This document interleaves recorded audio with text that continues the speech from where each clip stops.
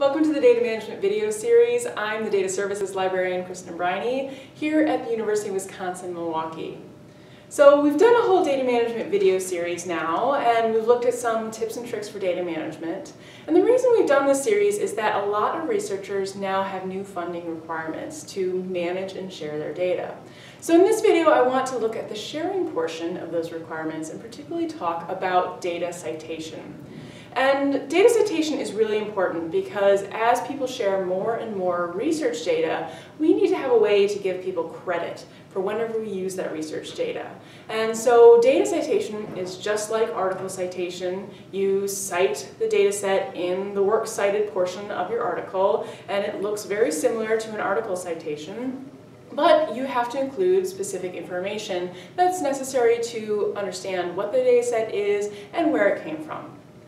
So whenever you find a research data set that you would like to use, you want to cite it. And there's 5 key elements of a data set citation. These have been standardized fairly recently because data sharing is a fairly new phenomenon. So we have those 5 key elements that you look for in any data set citation.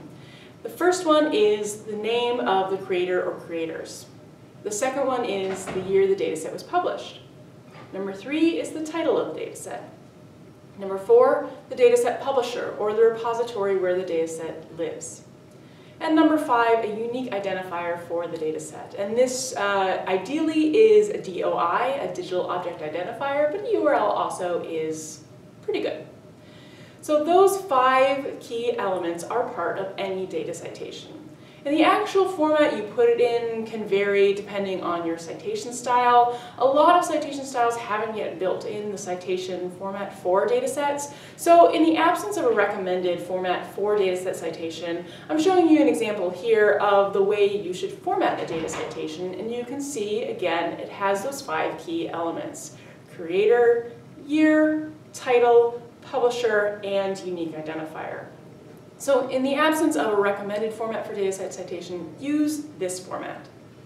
I'm also going to show you here another example of what that actually looks like in practice. And this example comes from a really nice article, actually the data that corresponds to a really nice article, talking about how when you share your data, the citation counts on your articles go up. And you can see in this example, it has those 5 key elements, and even in the title it says it's data from this particular paper.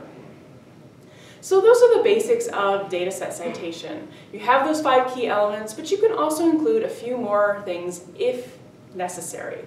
So if you have information on series, if you have information on the version of the dataset you're using, what day you access the dataset, that information can also go in the citation.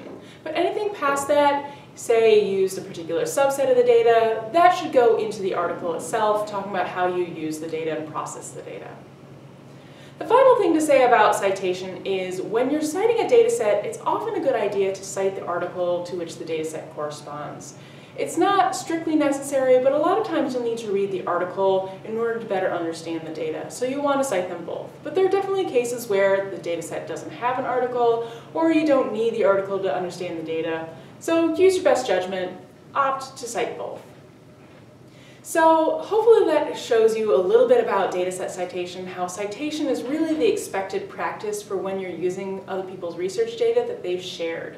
And as you yourself share your data, I really encourage you to put your data sets as line items on your CV and really take pride in the fact these are great research objects. You can track the citations and show that they're really important to be sharing. They're having an effect and an influence on research. So hopefully that shows you a little bit about data citation, and I really encourage you to practice good practices and cite any data sets that you use.